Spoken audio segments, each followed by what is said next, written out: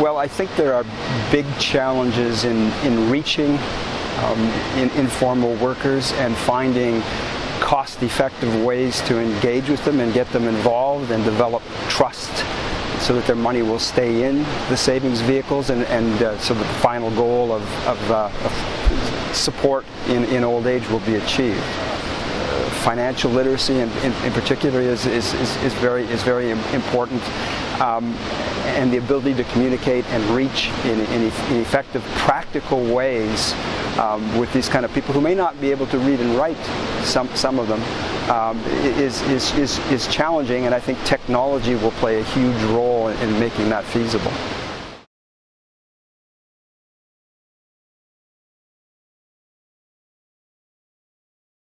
The work that we do focuses mainly on operating efficiency of pension systems around the world. So it doesn't relate so much with engaging with the members and getting them involved.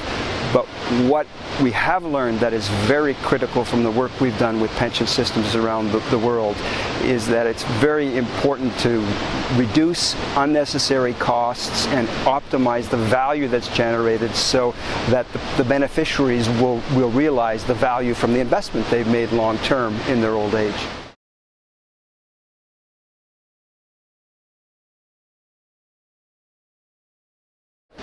Well, it's an incredibly important issue.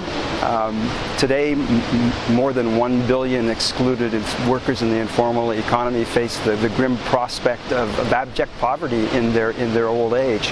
So it's something that society needs to do something about to avoid these long-term problems. So we're hoping that this will be a catalyst and a game changer to raise it on the agenda of policymakers.